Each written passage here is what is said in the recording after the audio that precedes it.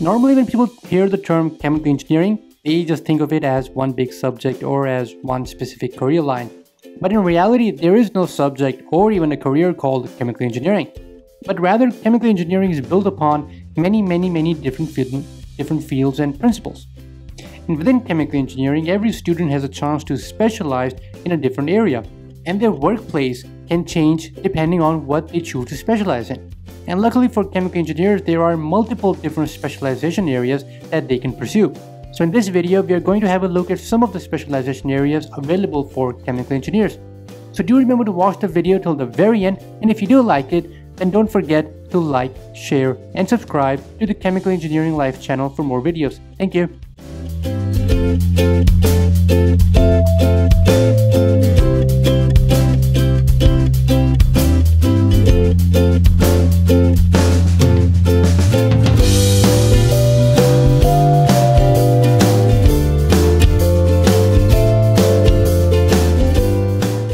The first and the most common specialization area within chemical engineering is process engineering. Now, process engineering, simply told, is basically the study of converting raw materials into high-value products. Let's take a product such as biodiesel, which can be produced from cooking oil. People with process engineering specialization are the ones who provide their expertise in making that conversion. And normally, as a layman, if you look at cooking oil, you probably won't guess that this can be converted into something as biodiesel, because that is a job for a process engineer. And literally everything that you see around you has been produced by a process engineer. Literally everything from your perfume to toothpaste to medicine to processed foods, anything that has been produced using raw materials has been done so by a process engineer. So undoubtedly, process engineers have a very strong influence on everyday lives. Now, on the other hand, in terms of academics, this is a very mathematical intensive specialization and has very little to zero to do with chemistry itself. You will come to learn about the key principles including process design, process control, catalysis, and anything to do with the production process. And even recently, process engineering has also added the machine learning, data analysis, and programming principles, which was not in the case in the previous years. So, this is a huge area with focus on many different topics and principles. In terms of industrial prospects, you can be rest assured that there are many possibilities in the industry.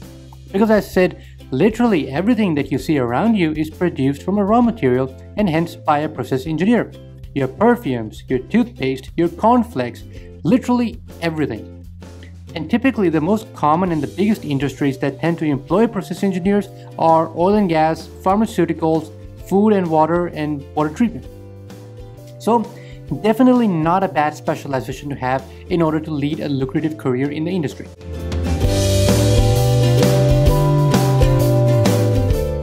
Another specialization area for chemical engineers is the product engineering line. Now, product engineering line is the study where you come to learn more about products and their properties and understand how they can be marketed. To define it more clearly, you will come to learn about the process of innovating, designing, developing, testing, and finally launching a product. So for example, let's say that you work for a pharma company and they have conceptualized their new product. Then it will be your duty as a product engineer to help them develop it, make it look appealing, check for the requirements, create the recipe, and help market the product for the customers. Therefore, this specialization is kind of a mix of both engineering and business, and you will be expected to excel in both. In terms of academics, you will be learning a lot of everything from chemistry, physics, business, marketing, and many other both engineering and business lines. Unlike process engineering, this is not as mathematically intensive, but rather your critical and logical thinking will be challenged for problem solving. But of course, once you have designed your product and you have made your specifications, only then will you allow the process engineers to start producing the product in large scale. In terms of industrial prospects, you have to remember that every industry is every day working on launching new products, and therefore they need people who can help them design and launch these products. So opportunities are immense for product engineers, and since product development is a very long process, therefore you'll probably be working on one product for many years, And you can also find employment within any role or in any of the other phases of the product development process. And to name a few of the industries where product engineers are employed could include pharmaceuticals, electronics, cosmetics, and medical devices.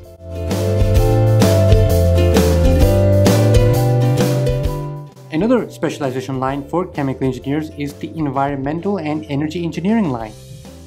Now, many people tend to confuse this with the actual environmental engineering degree, but you have to remember that as a chemical engineer, you don't necessarily learn about solving climate change or about the weather or any other topics that you normally would learn in a core environmental engineering area. But rather, as a chemical engineer, this specialization is focused on learning about how you can reduce the energy use and to control the environmental load of production facilities. So basically, if you are working in a cement factory, then through this specialization, you learn how to come up with methods on reducing the energy use and reducing the carbon dioxide emission. So indirectly, you are kind of reducing the climate change effect, but your main focus will be entirely upon the production principles. Therefore, if you wish to pursue this specialization, then it is definitely a good idea for you to have a look into what exactly it entails at your university, rather than assuming that you will be working as an environmental scientist for climate change or the weather reports. In terms of academics, it is not a very different line from process engineering, and you can expect a great deal of mathematics. But unlike process engineering, which focuses on the entire production process, you will merely be focusing on the energy and waste management of the production facilities. In terms of industrial prospects, this is definitely the need of the hour and the most sought out specialization in the industry right now.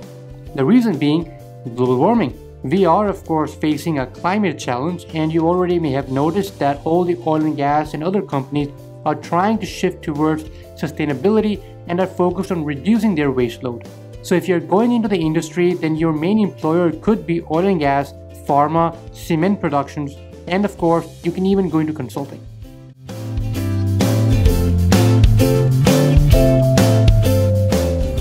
Another specialization line for chemical engineers is the polymer engineering line. Now, the polymer engineering line does not get that much recognition as the previous specializations that we have looked at, but it is still as important as the others. Also, it is the only one that has nothing to do with production and or processes. Instead, it is much more focused on core chemistry and rheology and other basic sciences. It still have loads of mathematics, but not as high level as the previous specializations. You will come to learn about how you can synthesize the polymers, what the chemical compositions are, and what are the effects of changing these compositions on the final product. And there are so many things around us which are dependent on polymers, such as your clothing, plastic bags, even silicone hard walls.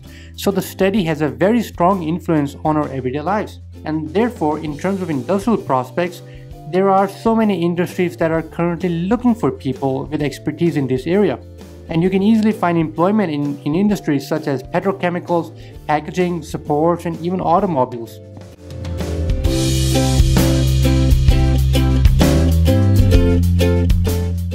Another specialization line for chemical engineers is the material science line. Now, the material science, as the name suggests, is the study of properties and applications of different materials.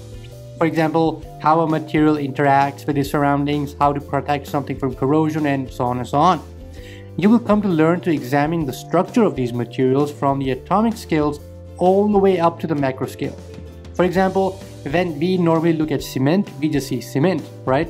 But for material scientists, they examine the material to the lowest scale, and in order to understand the properties, applications, and uses of that material on the surroundings. So once again, like polymer engineering, you will be going in the very smallest details in the basic sciences such as chemistry and physics. And of course, in terms of industrial prospects, material scientists are a dime in a dozen.